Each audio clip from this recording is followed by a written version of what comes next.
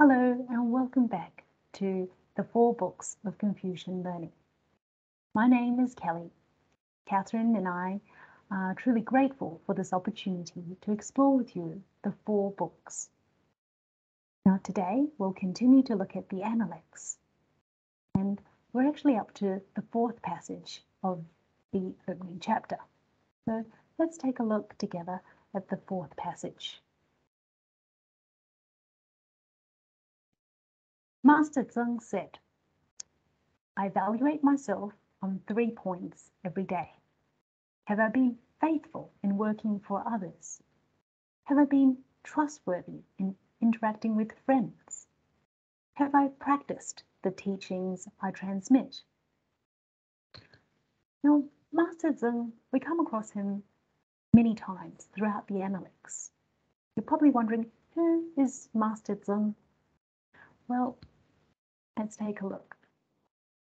His name is Zeng, and he was alive between the years 505 to 436 before the Common Era. He has a formal name, Ziyu, and you could say that Master Zeng was actually one of the most prominent students of Confucius. He started learning from Confucius, became a student of Confucius when he was 16. And at the time, Confucius was about 62, so there was a 46-year age difference between him and Confucius. His father, known as Zeng Dian or Zeng Si, was also a student of Confucius. Now, Master Zeng is credited with transmitting much of the teachings of Confucius. For example, Confucius imparted his teachings and Master Zeng, as recorded in the classic The Family Reverence. And it is traditionally thought that he compiled or put together the highest learning, the text we've covered in recent weeks. Now, Master Zeng was also a teacher of Confucius's grandson, Zi, and it was through this role that he was given the title of ancestral sage in the Confucian tradition. Now, Master Zeng actually survived Confucius by 4 decades. He came to be a much revered teacher in his own right, and one of his students was the teacher of Mencius. Mencius, whose name became the title of the next book that we'll cover in the 4 books. And we'll talk more about Mencius when we look at that text. So that's Master Zeng or Zengzi in a nutshell. If we go back to the passage now, here the Analects gives us the key to Master Zeng's success. I evaluate myself on 3 points every day. So Master Zeng, he reflects on himself daily. There are 3 points to his personal reflection. I'm going to cover the first and third points briefly, and then we'll focus on the second point for the rest of today's talk. So the first point is being faithful in working for others. Now, the relationship between a leader and subordinate. As the subordinate or employee, one is to be dutiful, faithful in serving our leader or employer. Now, interestingly, the Chinese character for faithful or loyal is actually made up of the character for center and the character for mind. We have the character for the center at the top and the character for mind at the bottom. Now, put together, the character for center is about getting things just right. And it's a bit like when we're baking something. We don't want it to be burned, obviously, but neither do we want it to be overcooked. It's this idea of getting it just right. Now, if we think about the idea of faithfulness or this idea of just right, and then we combine that in the work environment or the work context. The idea of faithfulness shouldn't be about what I think or what you think, but it's about doing what's appropriate, for the organization as a whole, what's in the best interests of the organization as a whole. Now, the Chinese character is often translated as faithfulness, loyalty, centrality, or doing one's best. So, importantly, this concept of centrality is about not being biased towards any side. For example, my self-interest or your self-interest, but trying to navigate the middle path, path that's free from personal bias, sort of taking into account the greater interest or the common good according to the standards of the sages who are revered as the most enlightened thinkers. Now, for example, I could do my job carelessly, and that might seem to be in my selfish interest because I don't have to put in as much effort, and I could have a lot of spare time to surf the net. But that's not being faithful in working for others, is it? On the other hand, let's say I'm an auditor or an accountant, and my boss pressures me to present false financial information to boost the company's reputation. Should I simply do what my employer wants? Would I be faithful to my boss to do that? Well, just as family reverence or serving our parents doesn't involve blind obedience, serving our leader or employer isn't just doing whatever they say. I mean, corporate fraud is a crime, and I could be imprisoned for directors, managers. The whole company could be closed down, which would be disastrous for all the employees, the customers, and the shareholders alike. So clearly, this idea of getting things just right, being faithful, doing our best, involves some thought. So I guess that's where the mind element comes in. Now, to help illustrate this concept of faithfulness, let me share with you a historical account. Relates to TC. TC is actually an elderly commandant of the Central Army in the state of Jing. This account comes from the year is 507 before the Common Era, a very long time ago. And the elderly TC, he applies to retire on account of his old age. Incidentally, the image here on the slide is a fragment from a manuscript of a commentary on this text, the Zuo tradition of commentary to the Spring and Autumn Annals. Now, TC applies to retire on account of his old age, and the state ruler asks TC, who would be, if he could recommend someone to take over from him when he retires. Without hesitation, TC recommends his enemy, Xiehu, someone he doesn't get along with. But he obviously thinks that Xiehu is very capable, would be the best for that job. And so he willingly puts him forward. Unfortunately, Xiehu passes away before he's appointed to the position. And so TC is asked else. And this time, he recommends his son, and his son has been appointed. Now, around that time, TC's one of his deputies, his subordinate, Yang Shi passes away, and the state ruler asks TC to recommend someone to take up that role. And TC comes back and recommends the son of Yang Shi.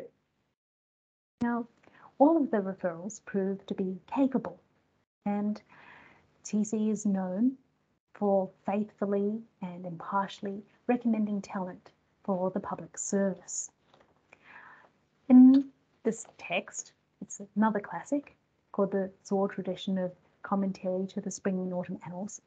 The historian sort of praises T.C. along with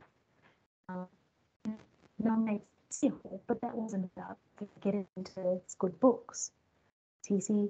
establishes his own son in office, but that wasn't about favoritism. And T.C. nominates his an associate, but that wasn't about forming factions at all.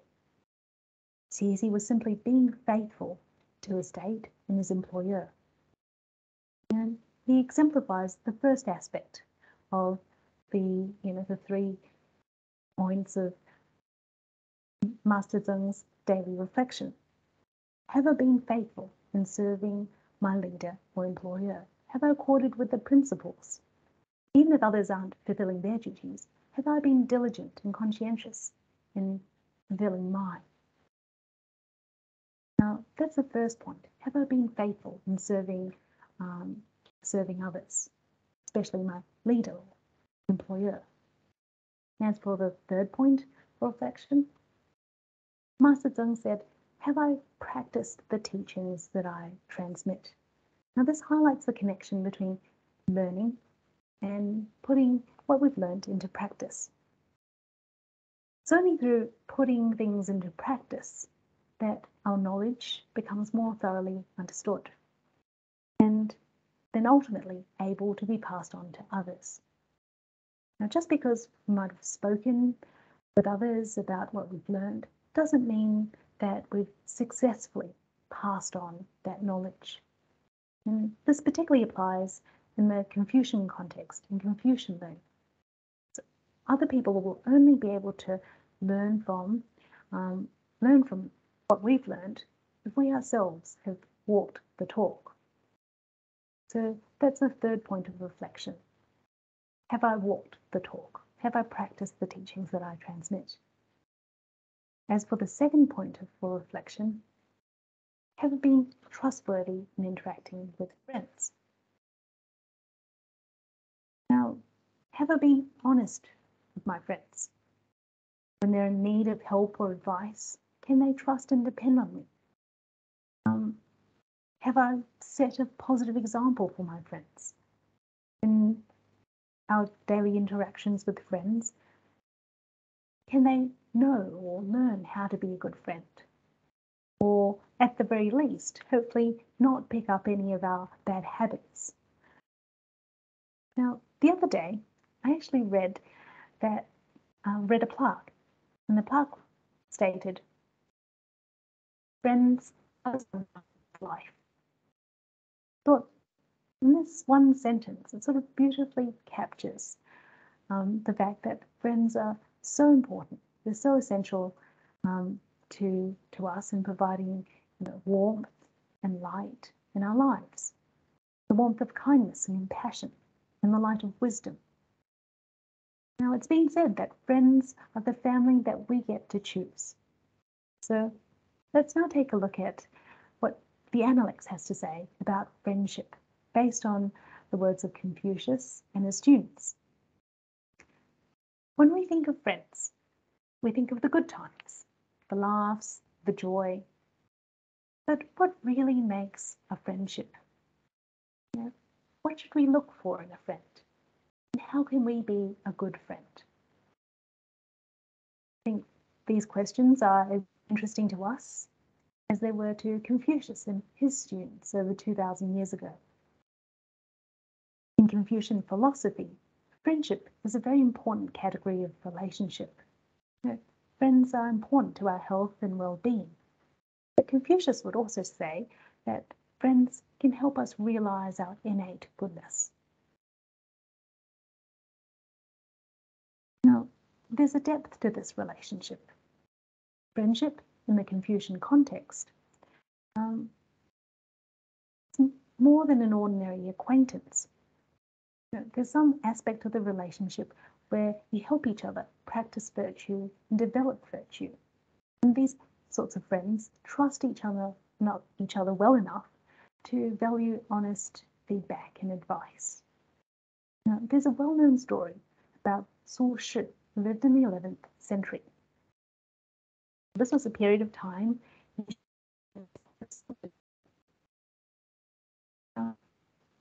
given the government's sponsorship of Buddhist learning at the time. Many Confucian scholars, like Su Shi, would learn from Buddhist masters. They would also learn from the Buddhist teachings. Now, Su Shi prided himself on his broad learning, and he was good friends with a Buddhist master named Buddhist master or Venerable Fo Yin. One time, Su Shi wanted to show off his progress in personal cultivation. He wrote a poem, and in this poem, he expressed that he had attained the stage or the level of being able to remain unmoved in face of the 8 winds. And the 8 winds is a Buddhist term, and it sort of refers to the 8 conditions that would prevent someone from progressing along the path to enlightenment.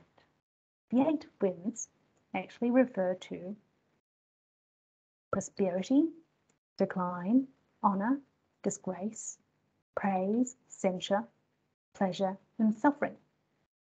Now, you'll notice that half of this list actually refers to, positive conditions. Now, people are naturally inclined towards the pursuit of prosperity, honor, praise, and pleasure.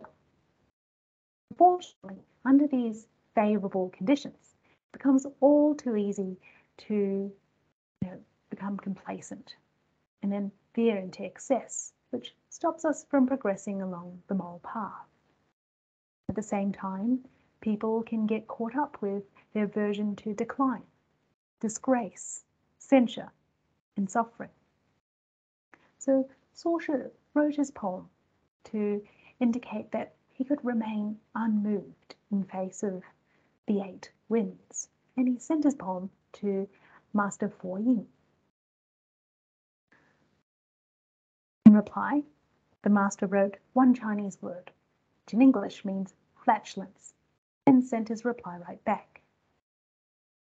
On receiving the master's response, Su Shi was so incensed by the seemingly offensive remark that he set off right away to see the master. When he arrived, Master Fo Yin was happened to be away in another town, but he had left a short note for Su Shi at the gate. The note read, "Unmoved by the 8 winds, but affected by a small fart." Obviously, Su Shi and Master Fo Yin were such close friends that the master could anticipate Su Shi's reaction. He could predict that Su Shi would get so upset that he would immediately, set out crossing the river to demand an explanation from the master in person. All the master needed to do was to leave a short note to remind Su Shi to stop kidding himself. The relationship was strong enough that the master could test him. The master could criticize him and encourage and exhort him to do better. Now, it's these sorts of friends that can help keep us grounded. They can burst our bubbles of conceit and complacency, and they can help remind us of what's really important, where we need to improve. These friends are worth their weight in gold because they can help us perfect ourselves on a day-to-day basis. Now, friends are there to lend an ear or lend a hand in our hour of need. They tell us what we need to know when we need to know it. They're not just there to make us feel good about ourselves or flatter us all the time. Instead, they're there to keep our thoughts on the right track, help us realize where we've gone wrong and how we can bring out our full potential.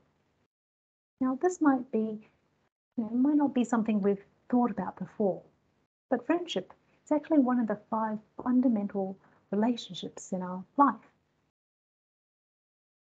Think about it. everyone, regardless of where they're from, are bound to have friends because no person is an island. Of the 5 relationships, we have 3 that arise within the family. The relationship between spouses, between parent and child, and between siblings. They arise within the family household. And in addition, there are 2 other relationships that arise outside the family. And that's the relationship between leader and subordinate, and the relationship between friends. Now, in the Confucian context, there's a sort of a natural hierarchy built into the roles of leader and subordinate. But friendship is among equals. So friends aren't necessarily defined by family or work, but you obviously have to be associated with a friend in some way. Is it just about attending the same school or working at the same place? It's obviously a bit more than that. It's also more than sharing the same interests because, for example, not everyone who enjoys tennis are great friends. So the first question is, what makes a friendship? Now, in the Analects, Zeng will tell us that an exemplary person meets with friends through cultural refinement. With these friends, develops their humanity.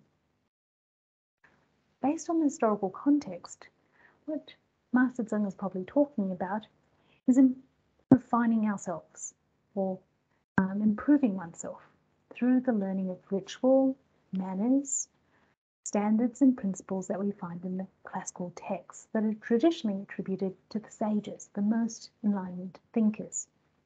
In today's world, this would be coming together as equals to learn from one another and to share ideas that can help each other improve in the cultivation of ethical character, and perhaps even benefit others as well. We can see that the scope is very broad.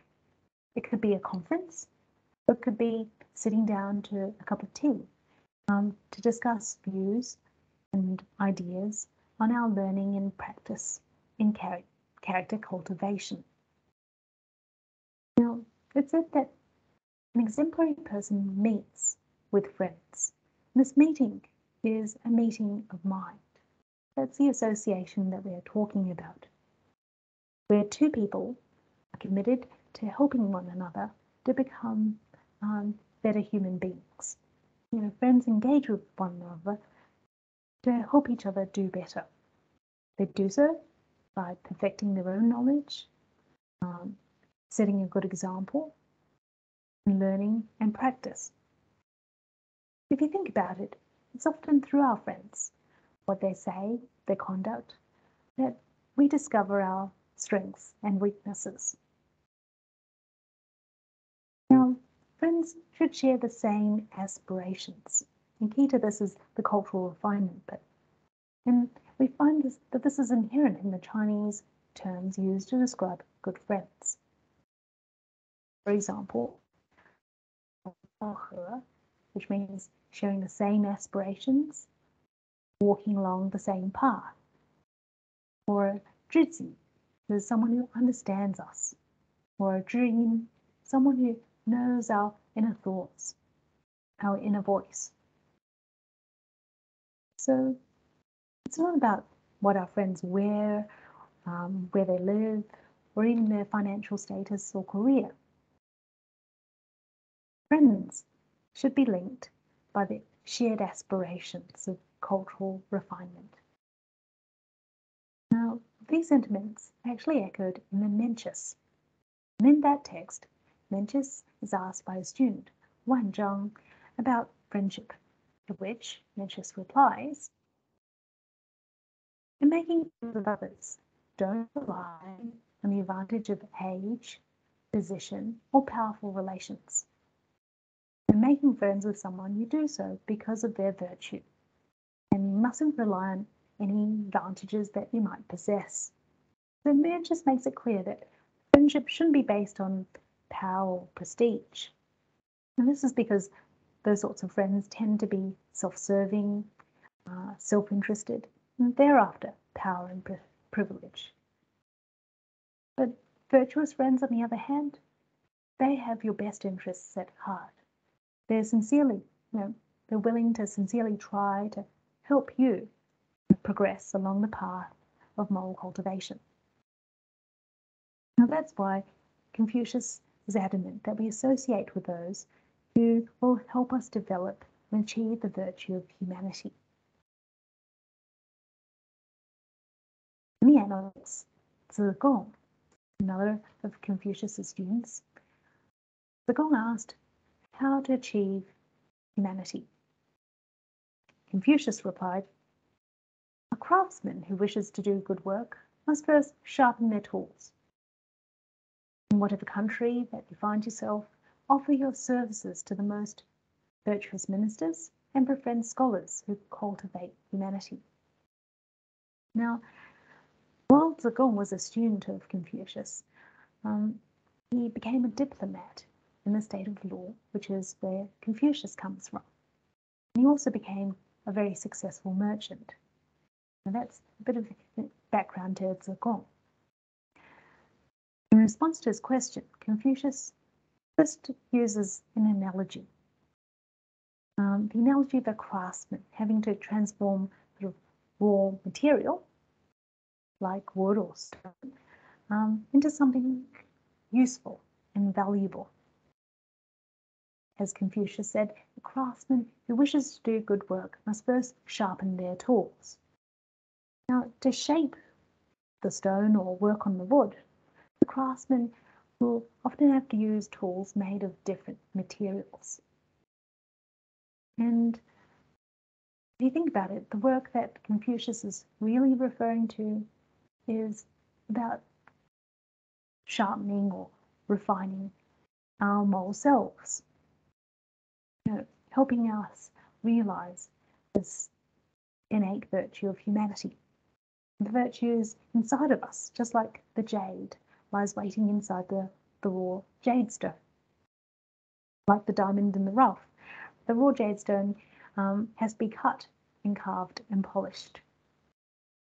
Now, we have to make the most of our conditions. That's everything around us, including our environment, the people around us, and also the time that we have on this planet. And whatever we do, we learn to make the most of our conditions. We use our conditions as the resources to perfect ourselves and realize our moral excellence. Confucius then draws our attention to two key aspects of our conditions. The first is our work. Now, often virtuous ministers, we want to ensure that our work is fulfilling, that our employer shares our aspirations towards moral excellence. And that's why Confucius advises to serve the virtuous ministers. They're the ones who have the interests of the state, the interests of the people at heart. Now, work is obviously a fundamental part of our lives, but outside of work, there are our friends. We want to spend our time with those scholars who cultivate humanity. We want to be friends with those of moral excellence, who are also keen to improve their character. Now, you might be wondering, how do we look for those people? What characteristics might those people have? How do we go about identifying them to be friends with them? Well, Confucius said in the Analects, there are three types of friends. There are three types of friends that are constructive, and another three types that are destructive or harmful. There are befriending the straightforward, the understanding, and those who are well informed. They're the constructive or beneficial friends. Befriending the hypocrites, the sycophants, or the glib talkers. Those are the destructive or harmful friends. Now, Professor Liebing-Nunn explains that beneficial friends need not be talented all-rounders. We obviously can't expect anyone to be perfect. As long as they possess one or more of the three qualities. They're straightforward, understanding, and or well-informed. They're a friend to have. Now, what do we mean by straightforward friends, understanding friends, and well-informed friends? Well, straightforward friends are, upright and sincere. They're open and honest. They wouldn't take advantage of us. But even if they are direct or they speak quite directly, they're also considerate. So that's the straightforward or upright friends. Then there are the understanding friends. They're considerate and forgiving. They don't hold grudges, nor are they strict and demanding. And that's important because we should also learn from those traits, and having them around gives us the role models to emulate, to follow. So that's the understanding friends. And last but not least, the well-informed friends. And these are people who have broad knowledge and learning.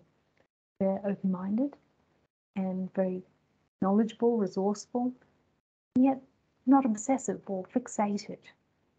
Learning from well-informed friends can help broaden our perspective and our understanding of the world around us. So the constructive friends are straightforward, or they're well-informed. One or more of those three.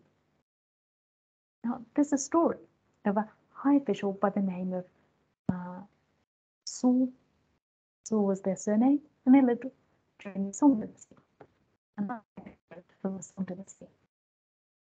And on the slide is a map of Song China. Now let's call this person Officer Saul. Officer Saul submitted a memorial to his formal written advice to the throne and sort of set out his recommendations on various state matters, as was his duty as a good official. But unfortunately, his recommendations were ignored. But not only were they ignored, Officer Saul was also demoted for his troubles. He was banished to a role in the provinces, far from the capital. On his way to this new job, he stopped by the home of a friend, and he complained to his friend that he was unfairly demoted and banished by the court when he had served the court with nothing but the utmost sincerity and faithfulness all of these years. Well, on hearing about this, his friend said to him, "At the time you submitted your memorial, were you acting in the interests of the people, or were you more concerned about your career advancement? If you were acting in the interests of the people of the state, then you should, cheerfully head on to your new role. But if you were more concerned about your career, then this demotion would count as like punishment."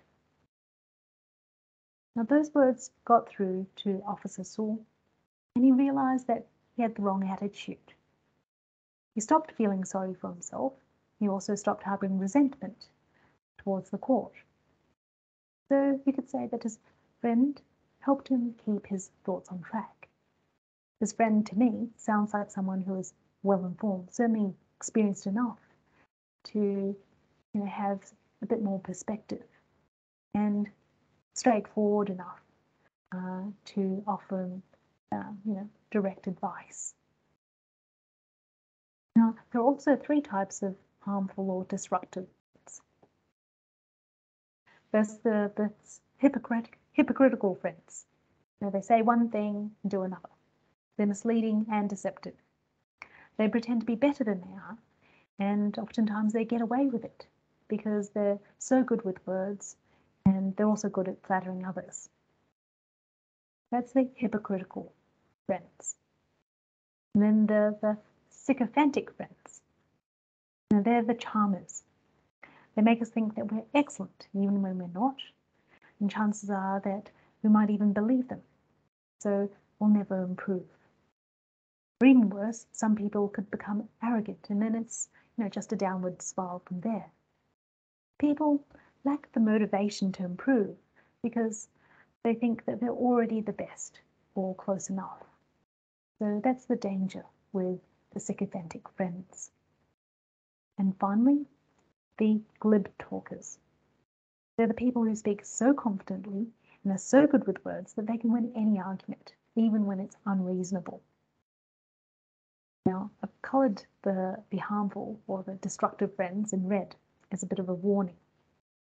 As we can see, the common denominator is that these destructive friends are persuasive speakers.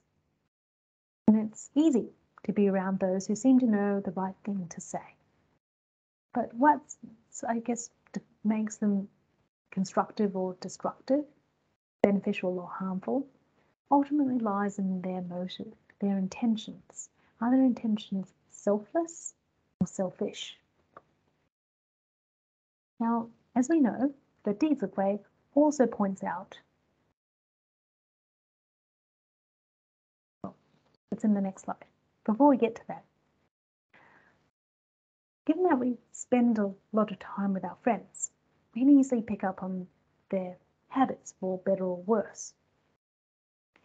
It often happens subconsciously, and that's part of the danger. Just as we often don't notice the fragrance or the smell after spending a while in an indoor garden, or the odors of a fish shop. As the Chinese saying goes, friendship with the virtuous is like entering a room of irises. It becomes undetectable with time. Friendship with the non-virtuous is like entering a fish shop. The odor becomes imperceptible with time. So it's important to take care with the company that we keep. And as the deeds of way points out, no, not all human beings are the same. Only few of us are kind and virtuous. If we associate with and learn from people of great virtue, and like the constructive friends, we'll benefit greatly. Day by day, our own virtues will grow and our faults will lessen. But if we don't associate and learn from these people, and we associate with the destructive friends instead, well, we'll be suffering a great loss. We'll attract people without virtue, so more harmful friends, and nothing we do will succeed. So you can see how the Analects fills in some of the details that are sort of obviously missing from the much abbreviated deeds of way. Now, what's important to remember is that to be able to identify and attract constructive friends in the first place, we have to be the friend that we would wish to have. And this is particularly emphasized in the next passage from the Analects. Confucius said, faithfulness and sincerity as first principles. Don't have friends with aspirations that differ from oneself, and don't be afraid to change our faults. Now, the traits of faithfulness and sincerity are emphasized throughout the Analects with respect to various roles, whether as the leader, subordinate, or a child or a friend.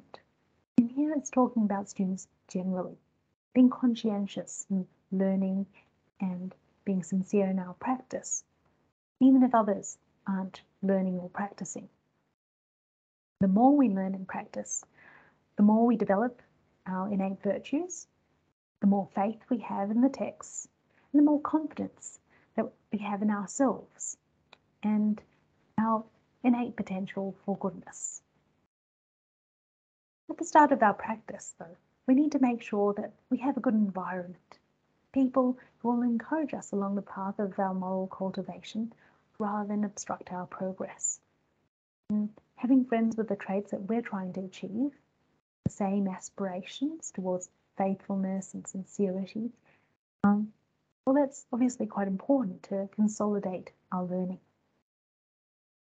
Now, it's probably easy to think of our physical selves. So, for example, sincerity might be, do we really want to get fit and healthy? It would be our New Year's resolution.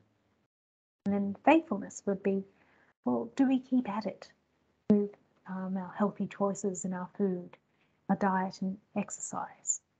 Do we keep at it and see things through? So that's sincerity and faithfulness in relation to our physical selves. And we apply the same principles to our moral selves. And you can either have friends who help or hinder. So that's where it's especially important to be able to identify those constructive friends. Now, people might ask, well, why do we often find ourselves in an environment or around people who are not sincere or not trustworthy? Well, if we reflect, like Master Zeng, if we reflect on ourselves, we'll find that it's often because of our own poor habits and our failure to focus on our goals and aspirations, in the context of our moral cultivation. And when we reflect and realize our faults, that's where the next part comes in. Don't be afraid to change our faults, being fearless and correcting ourselves. Now, constructive friends are particularly beneficial in this respect because they provide positive role models. Seeing their kind words and good deeds shows us how to improve. And obviously, if we see them do something wrong, rather than judging others, we can simply reflect on ourselves and take extra care not to make the same mistake, misjudgment. As we know from the Deeds of Way, when we see the goodness of others, we should encourage ourselves to learn from them. Even if we're far behind, gradually we'll achieve as they have. When we see the faults of others, we should reflect on our own behaviour. It's not about judging others. If we have the same fault, we should correct it. If we don't have the same fault, we should stay alert and be sure not to make the same mistake. We can also find friends in the books that we read, certainly in the people around us, but in the books that we read, and that gives us access to friends from the past. For example, when we read the Analects, we can reflect on the Confucius that emerges from the page. Now, would I be able to say what Confucius said? Do I really believe that he's right? If not, what's stopping me? What can I change about myself? Now, the other idea that could be misinterpreted here sometimes is not having friends with aspirations that differ from ourselves. Does that mean we start excluding others, maintain a small clique? Or let's have a look at what the students of Confucius would have to say. Zixia and Zizhang, they were both students of Confucius, and they in turn eventually had their own followers. The Analects records that the students of Zixia Zizhang about who one should associate or be friends with. Zizhang asked them in response, what did your master, Zixia, tell you? And they replied, well, our teacher, Zixia, said, associate with the right sort of people. Avoid those people who are not of the right sort. Sounds pretty straightforward, doesn't it? Well, Zizhang offers a different perspective. He said, I was taught something different. An exemplary person respects the wise and tolerates the mediocre. He praises the good and has compassion for the incapable. If I have great wisdom, whom should I not tolerate? If I don't have great wisdom, people will avoid me. On what grounds could I avoid them? So there are obviously two different perspectives here. It's clear that for both Zizhang and Zixia, friendship has a moral dimension. They refer to a person's character, not their position or their power. Now, how might we go about reconciling these two perspectives? Well, the Xia seems to be talking about a beginner, providing pretty direct advice to his students to be careful in choosing who they're friends with, making sure that they're the right sort of people, the virtuous types, the constructive friends. Now, Zhejiang, on the other hand, is trying to develop their judgment. I suppose it's a bit like learning to cross the road. When children are first taught to cross the road, they're often taught to look out for the pedestrian crossings. Cross only when the signal to cross has sounded, and maybe even then to look left and right for errant cars. But for adults who've developed good judgment, they're lots more experienced, well, they've developed the judgment of their own walking speed and the speed of moving cars, maintaining a safe distance, etc. So they don't necessarily need to look for the pedestrian crossings, and they're able to navigate even the busiest roads. So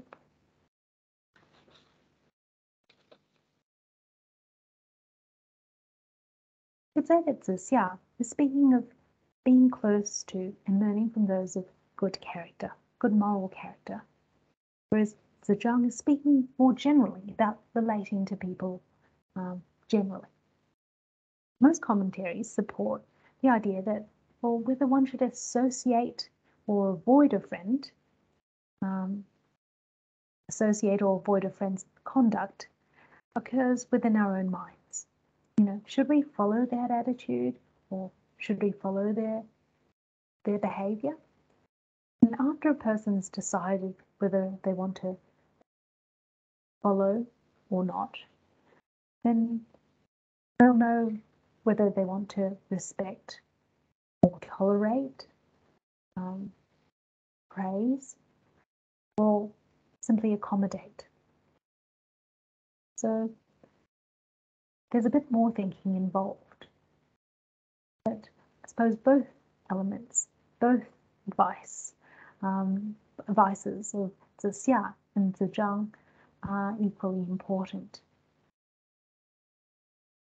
Now, at the end of the day, the onus is on us to be the best friend that we can be. And the Analects offers a few tips here. Cool. One's asked about how to interact with friends, friendship. Confucius said to him, "Give them loyal advice and guide them tactfully. If that fails, stop. Don't expose yourself to rebuff." So friends essentially have a moral duty to guide and encourage each other towards ethical conduct. At the same time, there's a moral duty to help prevent and correct each other's misconduct. As we know well from the deeds of Grey, by mutually encouraging one another to do good, both of us will improve. By failing to advise one another, to correct our respective faults, well, our characters will diminish. Now, this is also part of being honest with our friends. As Master Zeng would say, have I been trustworthy with my friends? If our friends don't listen to our counsel, we might find other ways to try and get through to them. It's obviously not enough to just have good advice. We need to know how much our friend can take. When would be the best time to proffer our advice? And they're most willing to listen. We also have to know when to stop to avoid straining the friendship and becoming estranged. And this is about respecting our friends' autonomy and their choice to develop at their own pace.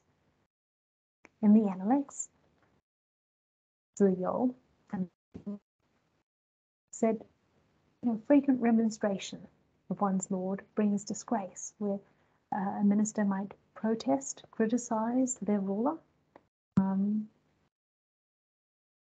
Frequent remonstration brings about disgrace, or frequent reproach among friends brings about estrangement.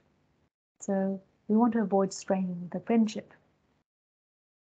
Now, sometimes with some friends, just know that they won't listen. So we can try to use our actions to demonstrate our honest advice, to demonstrate rather than just talking about it. And in the Analects, we find, the Lord of Wei asking Confucius about military tactics, and Confucius pretends not to know. Is that being honest? Well, being honest with friends is honesty for their sake. We know what they really need to know. Another student, Zilu, once asked Confucius about what it takes to be learned. Now, Zilu is only 9 years younger than Confucius, and he was actually the steward or the estate manager of, say, one of the most powerful families, ruling families of the state of Lu, where Confucius comes from. Now, he asks Confucius what it takes to be learned. How does one deserve to be called a scholar? Confucius replied, being earnest, exacting, and amicable, and you may be called a scholar. Earnest and exacting with friends, and amicable with siblings. Now, you can notice there's a clear distinction between friends and siblings. With siblings, we have to be amicable and not be too harsh or severe, because we obviously want to maintain harmony and prevent discord within the family.